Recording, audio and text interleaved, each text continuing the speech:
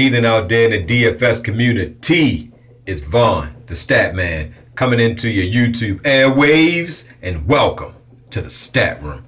All right, guys, another successful night. I ran 3 contests tonight, and I didn't run the late contest.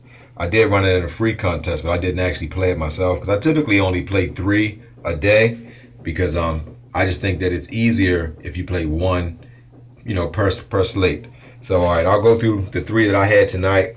My lowest scoring one was a 293. I had John Wall, Rondo, Beal, Hardaway, Durant, Ariza, Green, Ilias Vasova, and McGee. Then my second game was a 300. I had Isaiah Thomas, Smart, Lou Williams, Harden, Ariza, Durant, Johnson, Green, Halero, and that came at a 300 even. Then my best score was a 307. I had Curry, Rondo, Harden, Lou Williams, Brown, Durant, Green, Johnson, and Kelly Olynyk. The 2 players who didn't perform like we wanted them to was Ariza. He only gave us 9.8. But hey, still got 2 out of 3 300, and I cashed in all 3. My 293, I played that in a 50-50 contest, guys. You needed a 278.6 to get in. My 307 score, I played that in a single entry. You needed a 298. And then my other one, I also played that in a single entry. You needed a 297.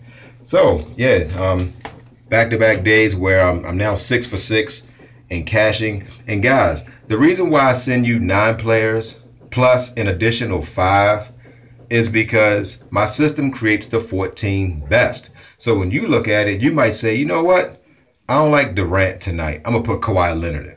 You know what I'm saying? Everybody should change at least 1 player. Like in the one lineup, I took Avery Bradley out because I realized that the guy who had the best matchup to me was Draymond Green. So I had to try to get him in the majority of my contests because I just felt like he was going to go for 40. And Draymond Green actually went for 61.8. I'm glad I did take Bradley out because they was around the same price, and I put Draymond in. So you got to look at it like that, guys. So that's why I always send you the extra 5, because you never know which 9 out of the 14 will pay off.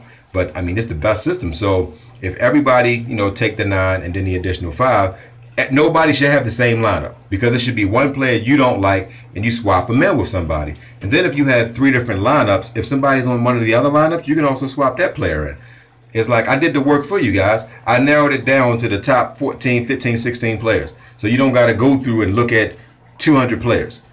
You know what I'm saying? So that's the recap for the night, guys. Another successful night. On to tomorrow. All right, love you guys. If you like what I did, hit the like button, subscribe. I'm probably not going to post my video super early tomorrow because I got to go on the road tomorrow. I got to travel. I'm going to be on my way to New York tomorrow. But I will do the video, but I'm not sure when I'll be able to do it. I'm going to try to do it as soon as I get up before I actually get out the house. But, yeah, love you guys, and see you guys tomorrow.